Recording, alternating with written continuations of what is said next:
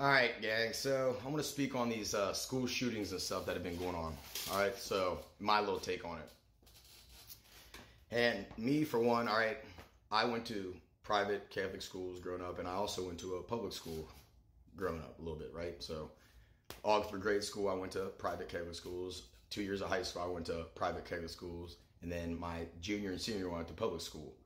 And the reason that is, I'll explain that real quick first, is when I got to high school, I worked and I had to give my mom half my paycheck to help pay for, go to high school, right? It costs a lot of money to go there. Like, we ain't rich. We weren't rich. I didn't grow up rich.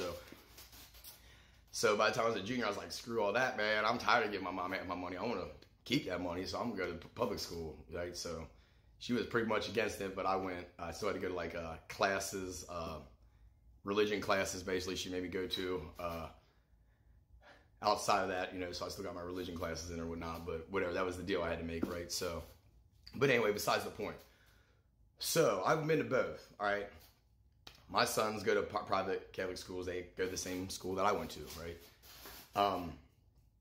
And there's a big difference, right, in these school shootings and things like that, right? You can look up the statistics, right?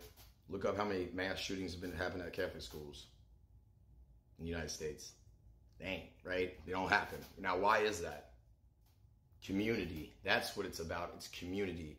See, the public school system, right? It's just a system.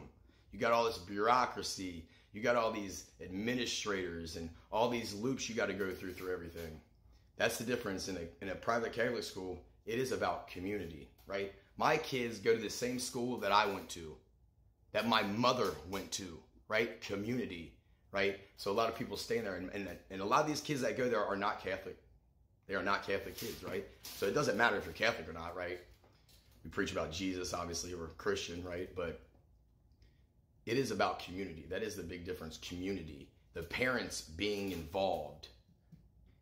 The teachers and parents being involved more together, right? You're in tight, close communication. That's the big difference. It's about community. So I want you guys to think about that today a little bit, all right? Maybe there's something into that. Maybe we need to look into that a little more about it comes down to the parents, the teachers, and everyone being involved together. We all struggle. We all go through things, but we got to be there and we got to figure it out. So that's what it's about. I want you guys to think about that more today, more about community and coming together as community and love and responsibility.